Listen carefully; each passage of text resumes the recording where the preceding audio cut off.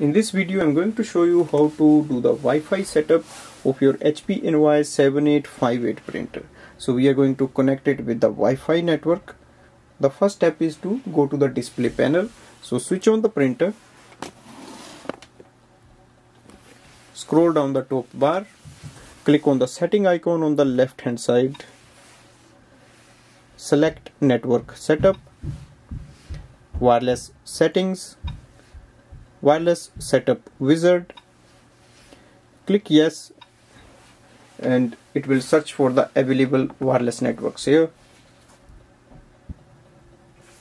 Select your Wi-Fi network, enter the password using touch display panel,